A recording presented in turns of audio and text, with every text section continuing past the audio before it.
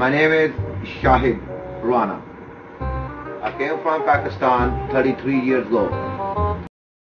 We're trying to start that old world commentary channel on YouTube.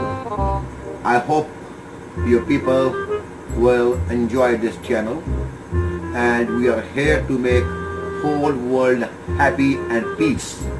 I do not like to see people killing and people dying. I believe everybody should live with peace on the God way, the way God preaches. Why not? What's wrong with that?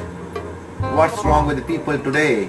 They're dying everywhere over the money, over different things, and I don't think anything else right now. All I can say, if we can live with peace in the United States of America or anywhere in the world, I think we can bring the peace to the people and we can live very civilian way.